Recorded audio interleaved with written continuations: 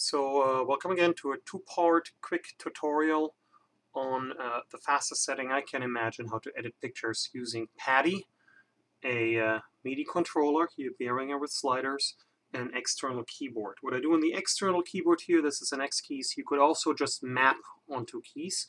We're going to do this in two parts. Part one is how I want to show you how I have set this up to be really fast in editing and jumping to the settings that you want. And then the second part is we're going to explore how I actually set this up. So to begin with, here we have a picture. Say I want to change something in the basic setup. I go to basic setup. I want to have this a little warmer. You can see my sliders move to where I want it. I also happen to think this is a little overexposed. So I take this down a bit, and I want to I would like to increase some of the clarity, which I have up here. And the vibrance and the saturation. Right, so that's done. Going to the next picture. I'll say here I just want to have this the same setup as the previous. Oh, don't quite like this too much. And say I also want to increase my sharpness. I go to sharpness. My first sliders here are now on sharpness. I increase the sharpness, and again, this is just for illustration purposes. Say I want to do somewhere around the noise reduction. I go to noise reduction. I have my noise reduction slider here. And say I want to do something, I want to put in a filter. Here's my filter. You can see the panel opens. I can pull down a filter, and I can actually change the exposure of the filter if I wanted to. Whoops, that's probably in the wrong direction if I ever wanted to do this. And I go and maybe I want to do some post-crop vignetting for reasons that I can't quite imagine. But I want to do some post-crop vignetting here. And I put in some vignettes and so on. So as you can see, each of these buttons switches my panel in Lightroom: basic, noise, sharpness, tone curve, lens correction, and so on. The sliders move towards the sliders exactly here on the screen. And by the way, I have some other things set up here. So say, for instance, on my noise reduction, my second level here just toggles my noise reduction. For instance, let's see, post-crop vignette is going to show this much easier.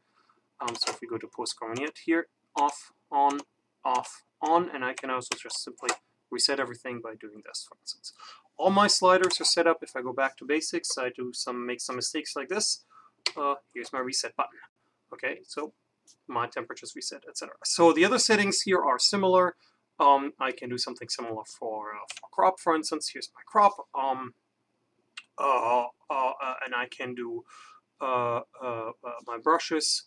I also can do all the way over here, for instance, for the saturation. You see the panel opens, and I start to move the saturation sliders. If I want to do it in the hue sliders, I can move over here to the hue sliders, and so on. So this is the fastest way I can think of how to set this up. I see exactly what I want to edit. If I don't want to have the left panel, maybe I switch that off. This whole thing also works without the right panel at the beginning, and as I move things, you can see I can actually edit. This is kind of a ridiculous edit here, but I can edit these things, and I can reset things. Say in the basic panel is probably the most obvious. Changing my temperature here, you can see the temperature changes.